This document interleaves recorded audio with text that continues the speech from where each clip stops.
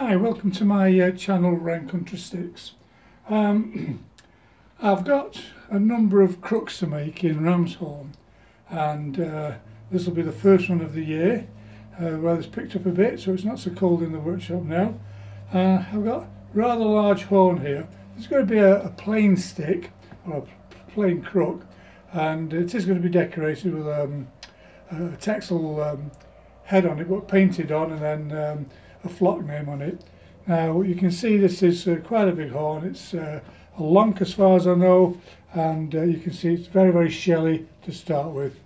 I've measured off 18 inches to that chalk mark, and that's what I'm going to need at least. I'm going to start cutting this back so we don't waste too much horn, but what we're looking for is a section here where the wall thicknesses are quite thick and the hole that goes through is not too big. So we're going to put this on the bandsaw, cut it up, and I will come right back to you.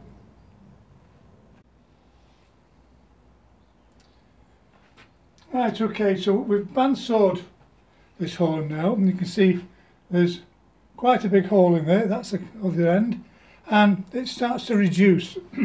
Now on this one it's stopped very abruptly, and it's a good job I cut it at the 18-inch mark, because I would have been into solid horn, and we don't want that, because hopefully we can close that that horn up there and we gain an inch or two.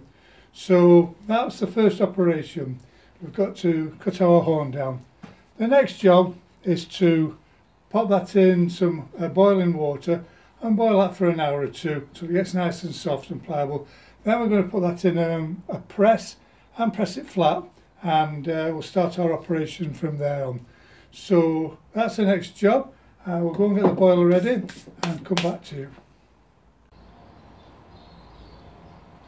Right, okay, so what you can see here now is an urn, and that's big enough for a horn or two. I shall leave that boiling for an hour or so, and we'll come back to that, and once that's nice and soft, we're going to pop that into the press. So we'll be back soon. Right, while we're waiting for the horn to boil, and I'd say I'll normally leave it in there for an hour or so, maybe a bit longer. For those of you who know nothing about stick making and working ram's horn, we're just going to show you a little bit of what we use. Now these are homemade presses, and the idea is that you boil your horn and pop it in a press, bottle jack the plate up and press your horn flat. So say you can't really buy these commercially made. There are lads who will make them for you. If you can weld, you can make one yourself. If you can't weld, you can still make one, because you can certainly buy plate, sometimes with holes drilled in the corners, and they use these for stanchions, I believe, when they build buildings. And you can get some heavy-duty threaded bar and use plenty of nuts and bolts on there, and you can create something like this, and it will still work as long as you've got two sets of nuts, top and bottom, and it's nice and strong. It should work. And if you're using threaded bar here instead of plain bar, you can also put nuts on there to sort of work as stops for this middle plate, so when you take your bottle jack out, it doesn't drop down to the floor, because they are heavy. This one, the round one, that was made out of scrap that we got from a scrap yard. We got some bar, and we got these round discs, and we were very lucky they were all the same size. And the way that was made was we just cut notches into the round plate and welded the bar into that, and as I say, worked very nice. For the bigger horns, you could probably do with as big a press as you can get, but it's something that, as I say, if you look for materials and find them, you probably could make it yourself. So that's all for now, and we'll just wait for this horn to soften up.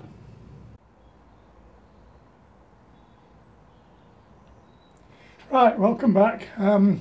The horn's out of the boiler now, and it's Now in the press, I've used a couple of bottle jacks because with the horn not being uniform in size, it does slide about and try and pop out, and you can't get equal pressure all round.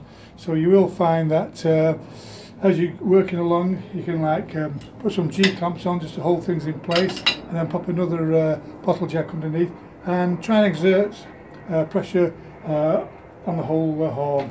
So there we are. We'll leave that now till the morning and see what it's like, and we might give it another heating with a hot air gun, and we might go through the process again. But that's it for now, folks. Thanks very much.